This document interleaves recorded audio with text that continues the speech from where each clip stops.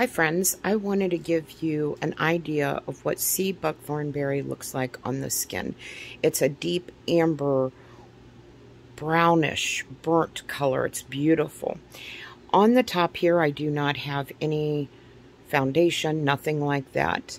Around my eyes I do, on my cheeks I do not. So let's just focus on the eyes.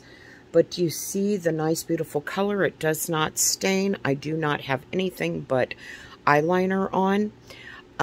It's a natural SPF. You could use it as a natural foundation, and it also nourishes the skin. Look in my bio. I have a link to clinical pharmaceutical grade essential oils, carrier oils. They're wonderful. Stay healthy, friends.